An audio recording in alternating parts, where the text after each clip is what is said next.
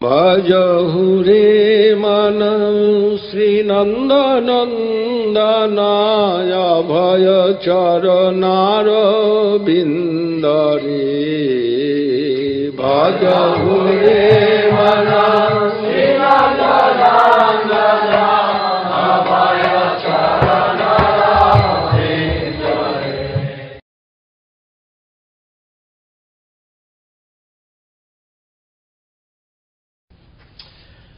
Jai Jai Sri Chaitanya, Jaya Nityananda, Jaya Advaita Chandra, Jaya Gaur Bhakta Vrinda. Jai Jai Sri Chaitanya, Jaya Nityananda, Jaya Advaita Chandra, Jaya Gaur Bhakta Vrinda. Okay, reading some more from Sri Chaitanya-charitamrta. Antya Leela chapter 3, and the chapter is titled The Glories of Haridas Thakur. So we've pretty much finished the background for the offense of this man named Ramachandra Khan, landholder, zamindar, landholder, big landholder, big man, big person, and he saw that Srila Haridas Thakur was being respected as a devotee. He couldn't tolerate that Haridas Thakur was gaining so much respect among the people of his district, the Zamindar's district. So he became envious of Haridas Thakur, and as a result tried to defame Haridas Thakur, and to do that, because Haridas Thakur was spotless, pure Vaishnava, there actually was no defect in his character. So the Zamindar thought, Ramachandra Khan thought, to engage a prostitute to seduce Haridas Thakur into an illicit relationship, and with his constable present as a witness, then when this took place, he would then arrest Haridas Thakur and expose his activities to the people and show that how foolish they were to give their regard to someone who cannot even control his senses.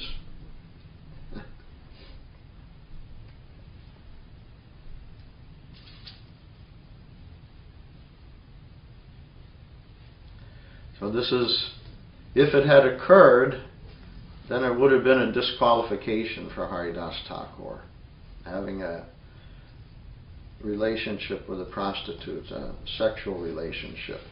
He had a relationship with the prostitute as guru. She accepted him as her guru. It was a transcendental relationship. There was nothing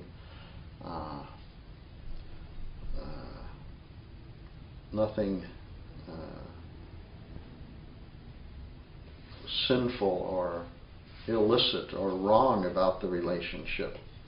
Even though they were alone for some days together, and at night Haridas Thakur in his cottage and the prostitute sitting outside his doorstep, sitting in front of the tulsi plant Haridas Thakur kept there. And the cottage was described as being in a solitary place in the forest. So it was a risky proposition for Haridas Thakur, you could say, because people will talk, and even if there is nothing wrong, then still just by the situation itself, then people may draw some conclusion. But they didn't, because Haridas Thakur's character was spotless. There was nothing could have gone wrong, because this was the character of Haridas Thakur, so strong in Krishna consciousness. So he took shelter of the holy name,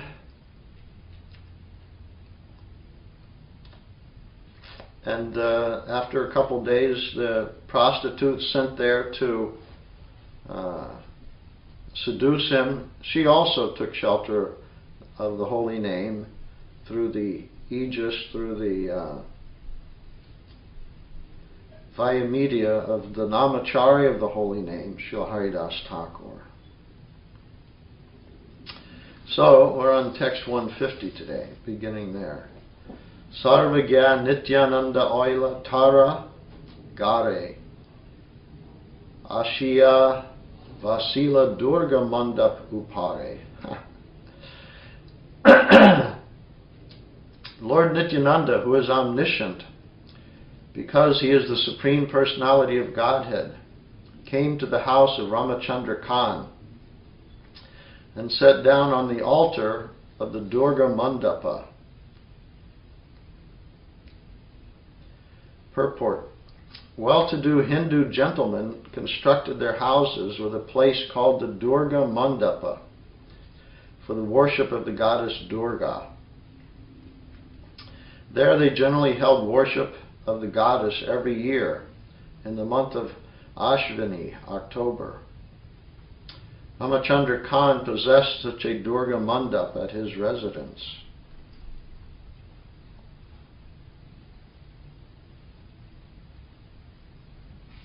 So Nityananda Prabhu, omniscient, means he knows everything because he is the Supreme Personality of Godhead.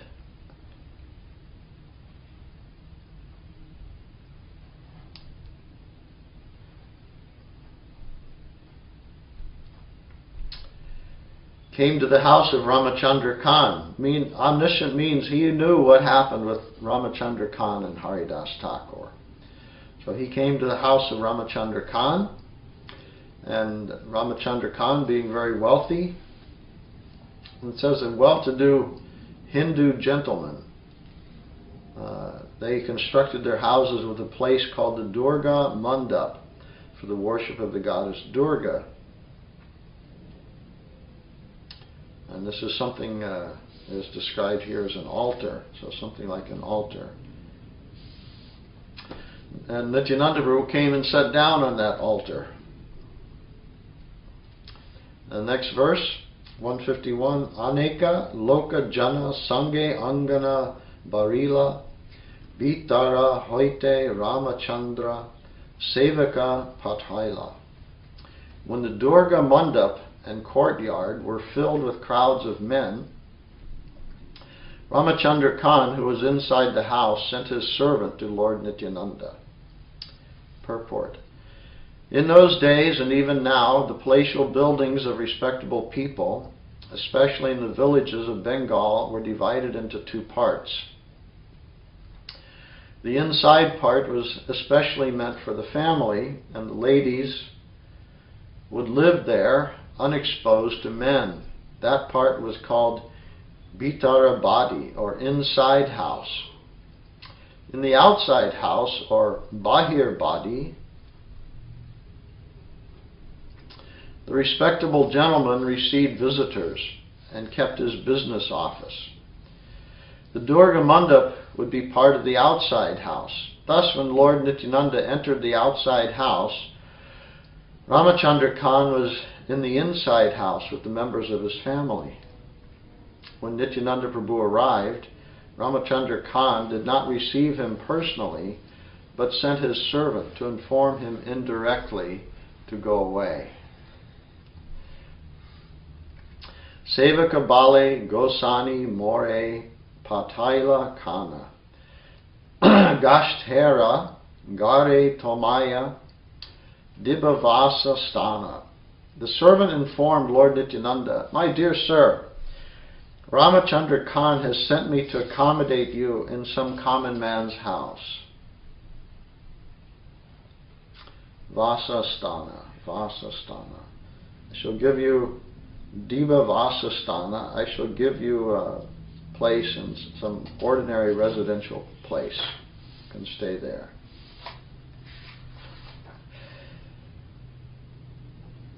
And then he goes on to say, Goyalar Goshalahaya Atyanta Vistara Ihan Sankirna Stale tomar manusha apar.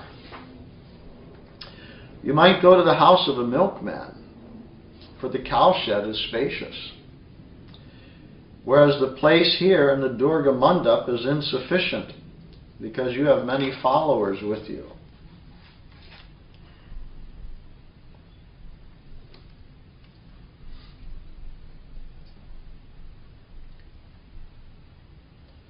You might go to the house of a milkman, for the cowshed is spacious. So this was Ramachandra Khan's suggestion to Lord Nityananda. Oh, don't stay here with me. I have very beautiful accommodation. Don't stay here with me. You're not welcome in my house. Why don't you find some place like the house of a milkman? There's some cowshed where the cows are accommodated. So you and your group, you can be accommodated there. It's a spacious place, so I recommend that. Bitari achila shuni krodhe barila ata hasi gosani kahite lagila. When Nityananda Prabhu heard this order from the servant of Ramachandra Khan, he became very angry and came out. Laughing very loudly, he spoke as follows. Satya kahe e ghara mora yogya naya, mlecha go vadha kare, tara yogya hoya. Ramachandra Khan has spoken rightly. This place is unfit for me. It is fit for cow-killing meat-eaters. So I'm not sure why Ramachandra, this Ramachandra, has the name Khan. I think that would be unusual for a Hindu. But anyway, he's more or less described as following the practices of the Hindus. So he has this Durga Mandap at his house. And his house is arranged as described in the purport, well-to-do Hindu gentleman. So it's constructed in that way. But Nityananda Prabhu is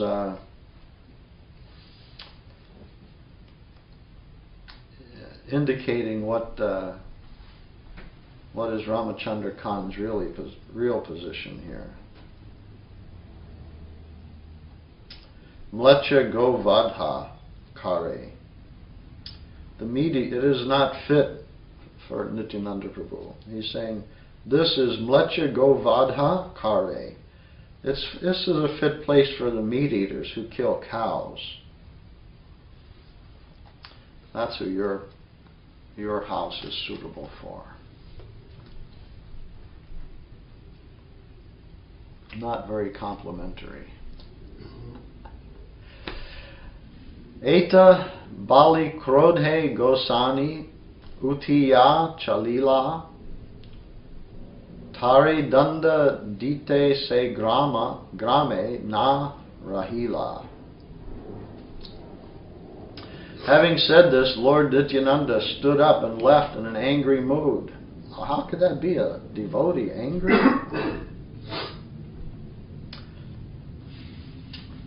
To chastise Ramachandra Khan, he did not even stay in that village. Well, some think that devotees, if they display anger or show that they have been insulted, that this may disqualify them. But Nityananda Prabhu is most exalted servant of Sri Chaitanya Mahaprabhu. He took offense. He became angry. And he cursed Ramachandra Khan.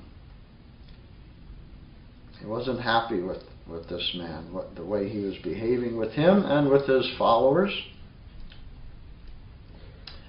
So he told the servant of Ramachandra Khan has spoken rightly. This place is unfit for me. It is fit for cow-killing meat-eaters. Having said this, Lord Nityananda stood up and left in an angry mood. But that he wasn't just angry, he decided he was going to chastise Ramachandra Khan also. Was his idea to give him a slap? No. Did he say some angry words to Ramachandra Khan? No.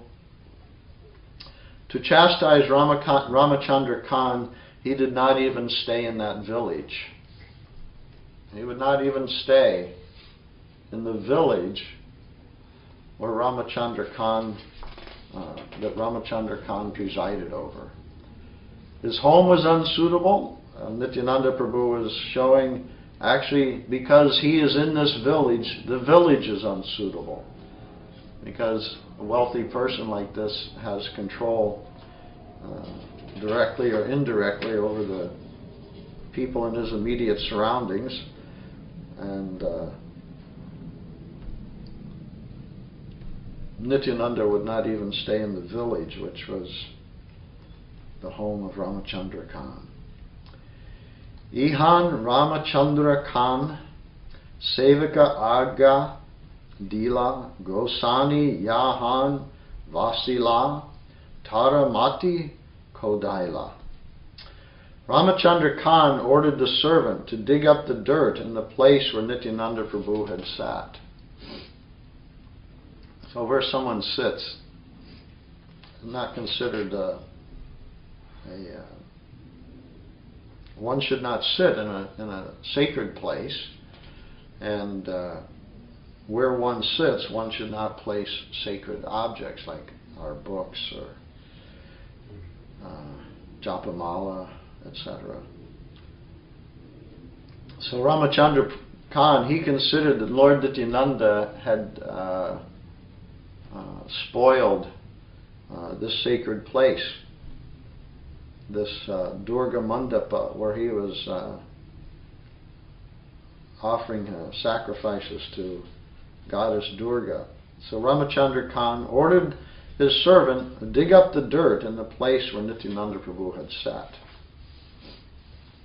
Like toxic waste, get rid of it.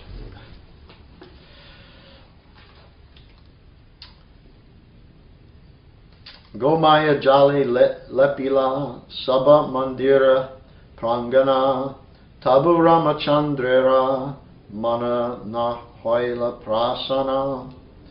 To purify the Durga Mandap temple and the courtyard. Now, there's not only Nityananda Prabhu was filthy, but his followers also filthy. They're all contaminated. Wherever they were, that place had to be cleansed. To purify the Durga Mandap temple and the courtyard, Ramachandra Khan sprinkled and smeared it with water mixed with cow dung, but still his mind was unsatisfied. Dasya vritti kare Ramachandra rajare na deya kara krudha hona mlacha ujira oila taragara. Ramachandra Khan's business was questionable, for he tried to avoid paying income tax to the government. Therefore, the government minister of finance was angry and came to his residence. Asise Durga Mandap Vasa Koila Avadya Vadha Kari Mangsase Gare Randhaila. The Mohammedan minister made his residence in the Durga Mandap of Ramachandra Khan. So Ramachandra Khan thought that the place had been contaminated by Lord Nityananda, who was showing himself as a devotee of Chaitanya Mahaprabhu and a devotee of Krishna. And his residents, his associates, all cowherd men, devotees of Krishna and followers of Nityananda Prabhu and Sri Chaitanya Mahaprabhu. So Ramachandra Khan, he thought, these persons who we consider as whatever they touch is purified by their touch. Ramachandra thought, they have disgraced, they have polluted the Durga Mandapa. So he ordered it cleansed and purified with cow dung and cow urine. Well, then this Mohammedan minister, deciding a time to this man pay his taxes, be punished for not paying his taxes, the tax collector, he came and decided, oh, this Durga Mandap, I'll make this my residence. I'm parking myself here. The Mohammedan minister made his residence in the Durga Mandap of Ramachandra Khan. He killed a cow and cooked the meat at that very place.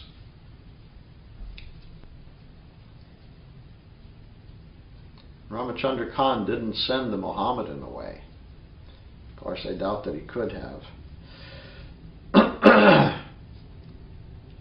So he had to tolerate that this Mohammedan, now he's here. I thought the place was polluted by Lord Nityananda and his associates. Now this Mohammedan minister is here, killed the cow and cooked the meat right in that place where Nityananda Prabhu had been previously. Sri Putra Sahita Ramachandre Bandhiya Taragara Grama Lute Tina Dina Rahiya. He arrested Ramachandra Khan along with his wife and sons, and then he continuously plundered the house and village for 3 days. So he not only took the wealth, the treasury of Ramachandra Khan, plundered everything in the house, but also the village. So the villagers had to suffer also as a result of this. Se gare tina dina kare amedya randhana aradina sabalana karila gamana. In that very room, he cooked the flesh of a cow for 3 consecutive days. Then the next day he left, accompanied by his followers.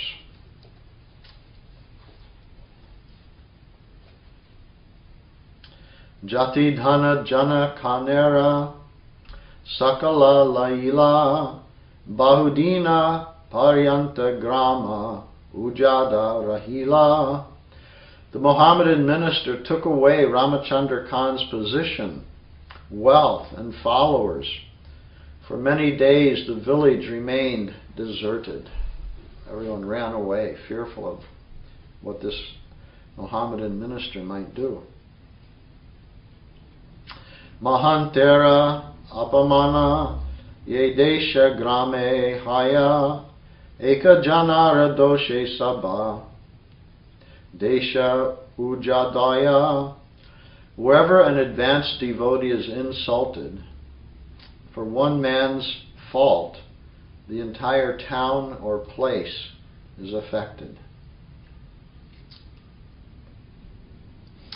Wherever an advanced devotee is insulted, for one man's fault, the entire town or place is afflicted. So, asat sangha. We're advised to avoid bad association. Wherever an advanced devotee is insulted, for one man's fault, the entire town or place is afflicted. Because we may not be the ones to directly offend a Vaishnava, but if we keep company with someone who offends an advanced Vaishnava,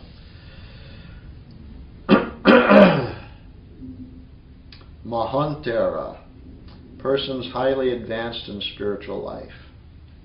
If we keep company with them, then for his fault, we may also have to suffer. Wherever an advanced devotee is insulted, for one man's fault, the entire town or place is afflicted.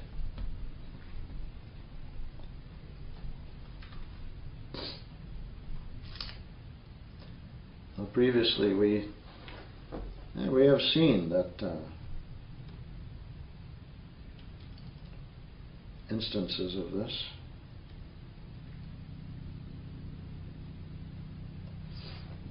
Sometimes a society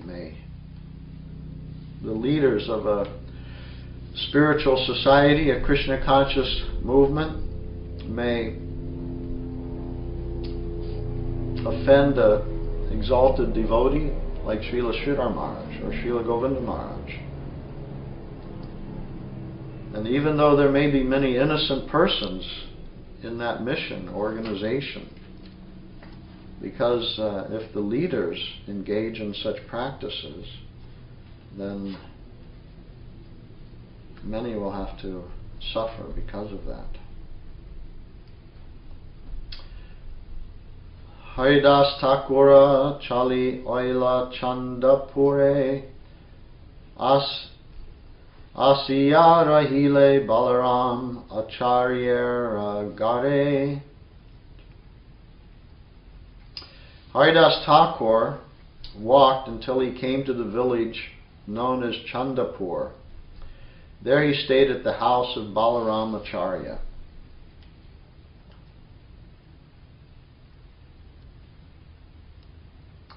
Purport. The village of Chandapura is situated near the confluence of the rivers Ganges and Jamuna at Saptagram in the district of Hooghly. Chandapura is just east of the house of the two brothers Hiranya and Govardhan, the father and uncle of Raghunath Das Goswami. In Chandapura lived Balaram Acharya and Yadunandan Acharya, the priest of these two personalities. And when Haridas Thakur went there, he lived with them. Srila Bhaktisiddhanta Saraswati Thakur says that the name of this village was later changed to Krishnapur, or Krishnapura.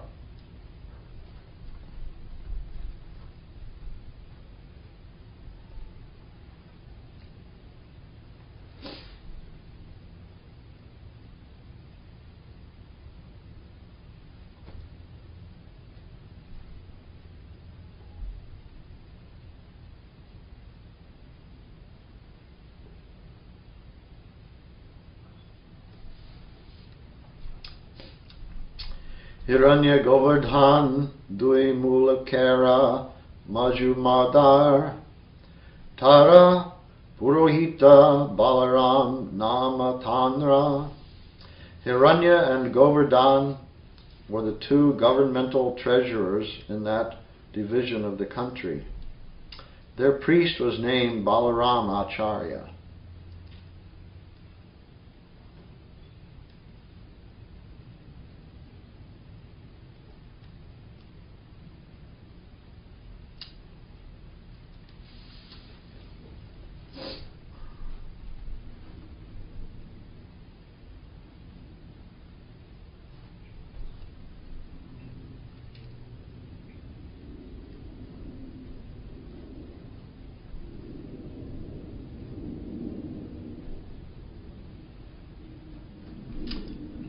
Mahantera Apamana Ye Desha Grame Haya Eka Janara Doshe Sabha Desha Ujadaya.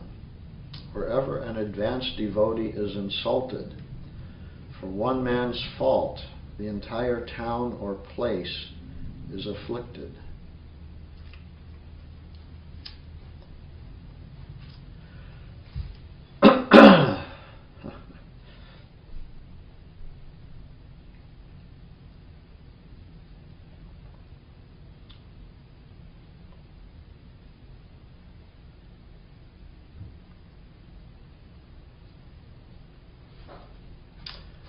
Very heavy thing. Srila Giri Maharaj said that it is not easy to offend a Vaishnava, but it is not impossible either. And so our standard advice is Trinadapi sunichena turorapi sahishnuna amanina manadena kirtaniya sadahari. This is the safe position, and offer respect to others without looking for any respect for oneself. That's the safe position. And everyone is actually, we're all advised to follow that. But there is another position, and that is the position of a preacher. And preacher cannot always take the safe position. In fact, preaching means a fight, and fighting means risk. So when we preach, that means there's always some risk. Even just going out and just doing some collecting on the sidewalks, there's risk that the police will arrest us. Just because they want to. If we go to some private property like a shopping center, a shopping mall, or something like that, any number of places, and do book distribution or collecting, then there's risk involved there, risk of arrest, or just risk of embarrassment. Someone will, the security guard will catch us and tell us to go away, and we may not go away. We may think, okay, I'll just go to another part and take my chances there. And then if noticed again by the same security guard, then he'll say, well, I told you you had to go. Why didn't you do that? I told you to leave this place. And maybe we even agreed to that, and then we'll be found that we are not being truthful or something like that. So that's an embarrassing situation. That if we say yes, I'll leave, don't worry, and then go to another place, and then he finds us again, then we risk, well, maybe now he'll actually call the police, or it's just an embarrassing situation. I told him I would leave, but he's caught me here. But those are the sorts of risks that one should take for preaching. And one actually should not feel embarrassed. Who should be embarrassed is the one telling the preacher that he should leave the place. He is the one. And probably they do feel embarrassed. In many cases, these people they don't always dislike devotees. Sometimes they may like the devotees, and their job demands that they take a position in opposition to what the devotees are doing. But devotees are following a higher law. And what is the higher law? Sarvadharman parityaja mamekam sharanam vraja. Sarvadharman parityaja, leaving everything of this world. We don't care for anything of this world, law or no law. There is no law. For one who is serving the Supreme Lord, his order is the law. That's the law. There's no higher law. There's no law other than that. He makes the law. What he says, we follow that. And even if it means violating some lower standard of lawmaking. So the country's law, the city's law, the laws of morality, even the general laws of humanity, social etiquette, religion, all of these things, Krishna tells his devotee, forget it, do what I say. And certainly Arjuna's arguments were all based on the law. When Arjuna was telling Krishna he didn't want to fight, then he was citing reasons from the Vedas why it was impermissible to fight with one's relative, teachers, etc. And Krishna didn't accept that. Krishna informed Arjuna, you can take that position, but my position is that I want them all killed, and so therefore they will be killed. Whether you are part of it or not. So just walking away from the battle doesn't mean that what I want, what Krishna wants, won't happen. It will happen anyway. But that's the higher law. The higher law is whatever Krishna wants, no one can interfere with that. No one can stop it. So,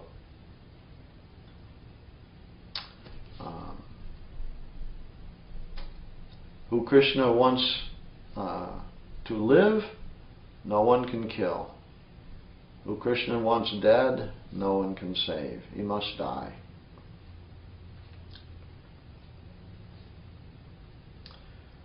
So, preaching, I'm talking about Bhagavad Gita and a battlefield, and preaching is a battlefield. Yesterday someone reminded me of a verse, Nikila Bhuvana Maya China Vichina Kartri. A verse written by Srila Giri Maharaj regarding Saraswati Thakur. And the idea of the verse is something like this: slashing and crashing his way through the illusion of Maya, destroying Maya. That was Saraswati Thakur. His position. He was an advanced devotee. Wherever an advanced devotee is insulted. So he was an advanced devotee. And he was insulted. Our Swami Maharaj, Srila Prabhupada, he was an advanced devotee. He was insulted by his godbrothers. What to speak of others?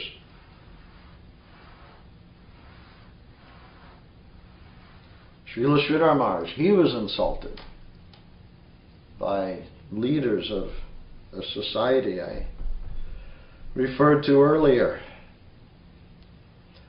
And Sridhar Maharaj and Swami Maharaj and Bhaktisiddhanta Saraswati Thakur, they also insulted others. They insulted religionists, swamis, spiritual people, etc. Bhaktivinoda Thakur insulted someone who was highly respected as a great yogi. He insulted him. Highly insulted him.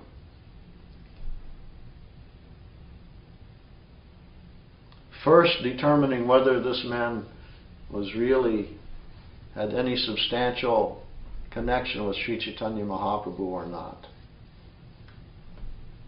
And when the man who was imprisoned by Bhaktivinoda Thakur, because he was a faker, a fraud. So Bhaktivinoda Thakur first decided to find out for himself, is the man really a fraud or not? And the man gave himself away when he proclaimed himself to be non-different from Chaitanya Mahaprabhu.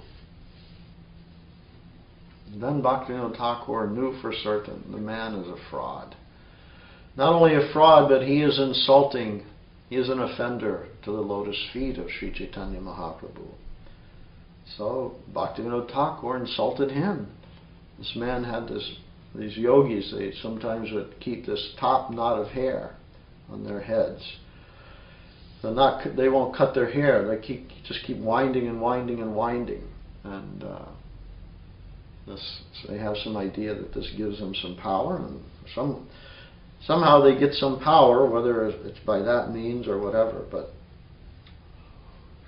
this man was supposed to get some power from that. And when the